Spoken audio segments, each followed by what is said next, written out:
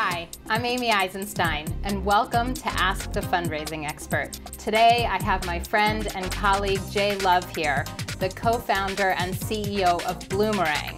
Welcome, Jay. Hey, great to be here, Amy. Thanks so much for joining me. Well, good. It's a welcome addition to my AFP International Conference. Yes, well, we're going to be talking about data and donor retention today. Right. And so I just wanted to get us started with why you think donor data is so important, especially for major gifts fundraising. Can you talk about that for a minute? Well, I think if you take a look at what the data is telling you, it provides so many insights, because in the past, major gift fundraisers had to rely a lot on just past giving that an individual or an organization or a foundation had with them. Yeah. Now we're able to measure this magical thing called engagement.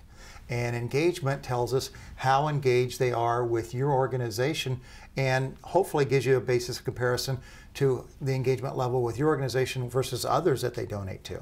Yeah, talk more about engagement, especially how a database helps us with engagement. Well, what do you mean by that? Well, we follow along the work of Professor Sargent, Adrian Sargent, for the engagement. He actually helped create the algorithm for this, and I always, after we present it to people and talk about what the algorithm includes, a lot of people say, well, can I tweak this or tweak that? And my famous comeback now is I said, well, the algorithm is actually stored in a bank vault in Atlanta right next to the Coca-Cola recipe, so yes. we can avoid that. But basically we're measuring about 30 or 40 factors, ranging from their giving, how often they give, is the giving going up or is it going downward? Do they skip time periods for us? And then their involvement with your organization. Do they serve on a committee, a board? Do they attend events? Do they bring other people to events? Do they participate in a volunteer capacity for your organization? And then think about communications. If you have your email integrated with your database, every time you send out a mass email, you can see, well, does this person open it? Do they forward it to friends? Do they respond? Do they click through things? So those are all levels of engagement. Some of the really important ones that really spring the algorithm upwards are, do they reach out to you? Have they picked up the phone and called you? Do they stop by your office for a visit? Do they send you an email? Are they doing something that's not just in return to something you've done? Right. And you, being a fundraiser yourself for many years, you know, if someone contacts you, it's a whole different phone call. That's right. A whole different meeting. Absolutely. Yeah. But that, of course, depends on good data entry on the organization's end to make sure that anytime a volunteer does something or calls in or reaches out, that they're entering that into the database. Entering that, or making sure that wherever that is being kept right now is properly integrated. Whether it's just bringing the data over in an import or actually connecting to the volunteer system, because a lot of, like social service agencies, people sort of swipe a card or do their fingerprints when they come in or whatever. Well, that data is already there, and there's no reason now that so much of that's stored up in the cloud that it cannot be shared. Oh, how interesting. Yeah, that's really using technology, It really is going to the next step, and I think people are going to look back in another 10 or 20 years and say, wow, those things don't share between them? Can you imagine? Think of all the apps that are on your phone. We were silencing our phones a few minutes ago, and you think of how much data is being shared among different items there for that, and we all take it for granted now. Right, that's absolutely true.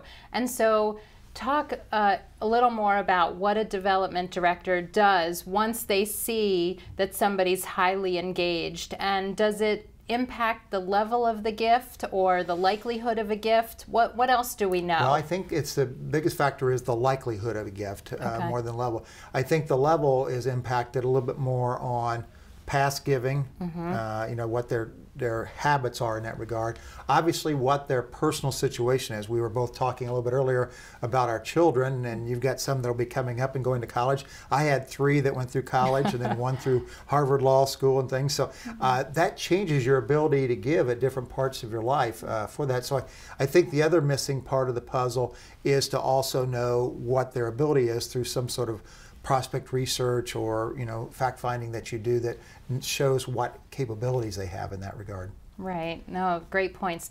What would you say to somebody at an organization that doesn't have a sophisticated database or hasn't been keeping good records? What are the next steps for them, or what should they do? Well, one of the things they can do is apply some simple common sense techniques. One of the tests that I always tell people, if they can't afford to go in our software, which I find hard to believe because it's pretty affordable, but if they want to do that, take a look at their database and separate it into 3 sections.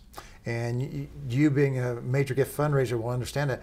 The first section are people that have not made a gift to you or supported you in any way for 2 full years. Okay. The next group is that their giving comprises 10% of your giving for that. And then the final group, as you might guess, is the group that's got 90% of your giving for that in the last 24 months. And then you've got a decision to make. Do we even keep the ones that have provided 0% funding? You may want to keep the ones that are previous major donors or previous board members, or have answered positively to a survey that they'd like to stay communicating with you. Right. The 10% you put on automatic pilot. And then you focus everybody's energy on that 90%. And you know what, Amy? What we've seen with our customers, if people apply that mindset to it, we always see that within 2 or 3 years, they might be able to double the amount of dollars being raised. Because it puts... I'm sorry to cut you off. I just want to make sure that I understand so that everybody understands. 90% of the income. Right. Which is 10% of the people? Yeah, well, you know, according to the latest data that we have from all the database vendors that share the data, right now, 88% of the funding comes from 12%. So it's just a little bit off the 90-10, but it's really darn close. It's even better than the old 80-20 rule that we always hear about. That is better, right? Yeah. And so if you just focus on those top 10% of donors that are giving almost 90% of the dollars, you'll raise so much more. Right, because think about it. The average, U.S. citizen or person that gives in North America probably supports 3 charities. Yeah. And you've got to determine, you've got to help them determine, is your organization going to be one of the 3? And are you lucky enough to be one of maybe the 2 that they support in the form of legacy giving? Let's move on to donor retention. Let's talk about donor retention. Such an important issue for nonprofits these days because, well, I'll let you talk about why is donor retention so important? Well, because it takes so much less effort, so many less dollars to retain and keep an existing donor than it does to attract a new one for that. And then when you talk about donor retention, there's a few basic tips that can make it so easy to help it become a reality that you're improving it for that. For instance, most people don't realize there is a huge difference between first-time donor retention and people that have given more than one time. It's like 23% versus 64%, so it's almost a 3-fold increase. So if more organizations would just help turn a first-time donor into someone that makes a second gift, then they've improved their chances 3-fold, and that person's going to stay with them for years and years and years. So a lot of the attention can be focused in on how do we properly thank a brand new donor, and how can we have 3 or 4 touches with them in the first 3 or 4 months, the first 90 to 120 days. And most people don't ever stop and think about it. You know, the typical organization, if they get a thank you letter out, they feel like they've done their job. Wipe off the brow and that's it. Right. Well, why not do a thank you letter? Maybe send your newsletter with a post-it note saying, I think this article on page 4 might be important to you. Yeah. What if you pick up the phone and call them? What if you send a welcome kit? What if toward the end of the 3 months, if you send a little 2 or 3 question survey saying, what part of our mission excites you the most? What would you like to hear more about? How can we involve you? Things like that. Those types of things, you're separating yourself from 98% of the nonprofits out there. That's right. So if organizations would just understand that having that special plan for those first-time donors to make sure that they gave that second gift, then they could have them for life as opposed to losing them right away. Well, just like you and I mean, we first met each other, what, about 3 years ago? Yep. Okay, I heard you present. I came up to you afterwards. I said, I want to get to know you. And we didn't just have that one conversation. I sent you an email. We talked on the phone. We've even sent a text back and forth and all. And all of a sudden, a friendship and a relationship blossomed. That's right. And that's the same thing with the donors. If the people will just try to, and even if you've got a large number of them, you can still segment into different groups and apply the amount of extra effort at the proper segment level. That's right. I think the analogy of a new friendship is a perfect one, because that's ultimately what you want your donors to be, is friends of the organization. And so after a first meeting, you have to nurture that relationship, and I think those examples that you gave were perfect. A telephone call, a personal note, in addition to the tax letter. It's not just about that sterile thank you note. And it can be so much fun, because think about it. I serve on about 6 or 7 different nonprofit boards, and I really enjoy my board service, but most board members are very shy about being involved in the ask. Well, involve them in the thank you. Involve them in the building of the relationship. They're already excellent at that. Most of them are business owners or successful executives or whatever the case may be, and they're very good at building relationships, so let them do that part of the business. Yeah, it's a perfect way to engage your board members in the fundraising process by having them involved in the thank you process. We're on the same wavelength here, Amy. Yeah, yes we are. So that initial retention is so important for long-term retention. So talk a little bit more about the long-term lifetime value that a donor has who stays, as opposed to just constantly getting new donors in the door each year. Well, now you're talking right up my alley. My favorite class in college that I got straight A's in was statistics. I took every type of statistics class, and when you just apply the mathematical formulas, if you can move that retention rate up just a few percentage points, 5 or 10%, the difference in the amount, the average donor stays with you 5 to 6 to 7 years longer.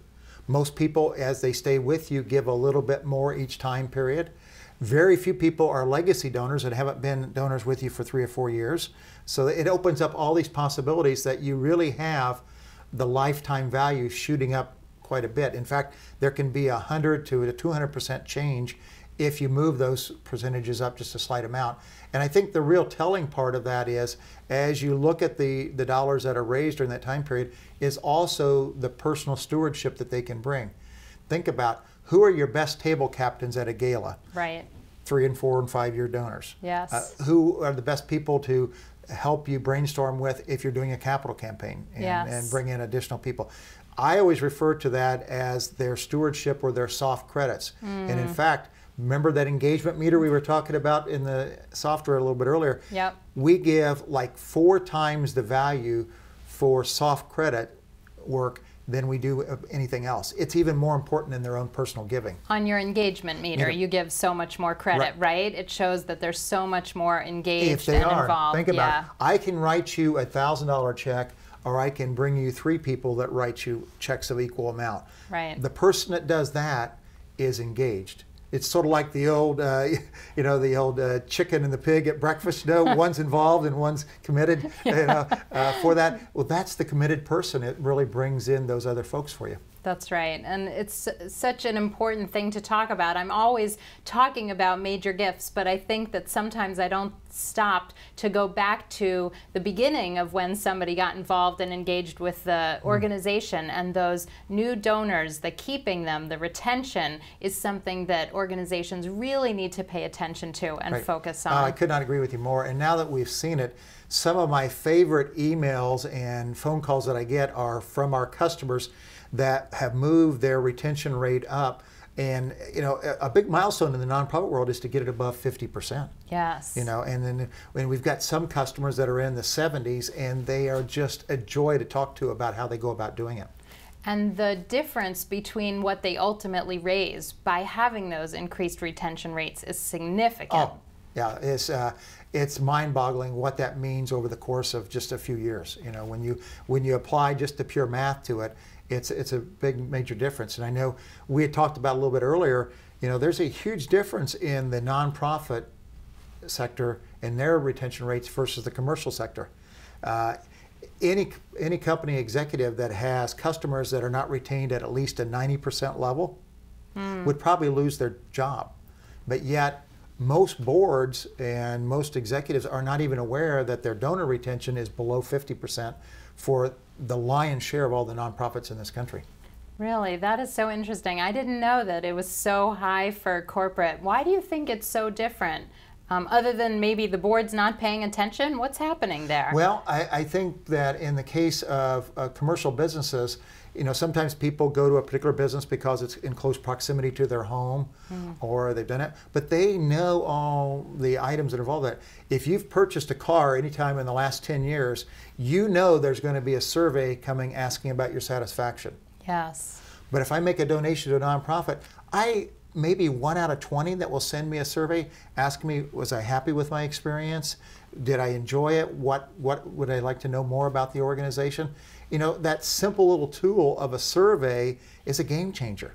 Yeah, I think what you said before is so important, and it really raises such an important point that board members, just by reaching out and touching a donor after a first donation or a second, can have such a big impact. And donors are not used to that kind of personal attention, so it really stands out and it makes your organization shine. I think everybody should do it. Oh, I agree with you. And in fact, every one of your listeners out there that are watching this video, they can provide their own little test. One of the things I did for years and years and years, anytime I had a new employee, because my businesses have always worked directly with the nonprofit sector, anytime I had a new employee that did not work at a nonprofit or had not worked with nonprofits in the past at a previous job, I would give them a $100 bill. And I would ask them to go make 10 or 15 or 20 gifts to nonprofits and then watch what would happen as those nonprofits went about building a relationship with them. And or not, of course, right? Yeah. I mean, most of them probably didn't. Yeah, and sure enough, 5 or 10 years later, I would have certain employees that were still supporting 1 or 2 of those organizations with their own money this time. Yeah, because they were stewarded well, and they were thanked and follow up. Yes, what a great story. Yeah, and every nonprofit should do that. I mean, can you think about it? Would anybody go open a new pizza restaurant in a neighborhood without trying all the other pizza restaurants? Never. But we so often are refrained from just checking out how do other nonprofits thank their donors, how do they build relationships, by just making a donation. So they can try it with other local charities, but more importantly, try the big national and international nonprofits, because you know what? They know how to do it really, really good. And with some of my clients, I tell the development director, make a donation to your own organization online and see how long it takes you to get a thank you note. Or if you're applying for a new job, I say, okay, you want to see how their development office runs? Make a $10 donation and see what the response is. And it's fascinating. They don't even know sometimes how their own shop works, which is sad. It's a problem. Well, it's something that has always been sort of put on the back burner. Yeah. And I think that this focus on what moves the retention needle moves so many of those things up to the front burner, that people really find out that relationship is all about service and talking and just getting to know somebody. Good. Excellent. Well, any last tips on either data or donor retention that you'd like to leave us with? Well, I think just think about the whole acknowledgement process, not just first-time donors, but also people that have been with you for years and years and years. Are we making them feel special every year? And think about that. Think about in your own personal giving. If you give to 3 or 4 nonprofits, why is it that those are the 3 or 4 that you give to every year? Yeah. And there's got to be reasons, and just make sure those reasons come true for your donors. Great. Well, thank you so much for being here. I really appreciate it. Yeah, thank you very much. Now it's your turn to share. I hope you'll join the discussion and help others by leaving a comment below. Did this video inspire you to try something new? Do you have an example or story to share? Do you agree or disagree with today's advice? If so, please let me know in the comments. And if you found this video helpful, be sure to share it with your friends and followers. Finally, if you want to learn even more ways to supercharge your fundraising, visit my website, trypointfundraising.com. Join my list, and as a thank you, you'll get 2 of my most popular ebooks for free. That's the end of today's episode, but I hope you're feeling inspired and empowered. Thanks so much for doing your part to make the world a better place. I hope to see you next time on Ask the Fundraising Expert.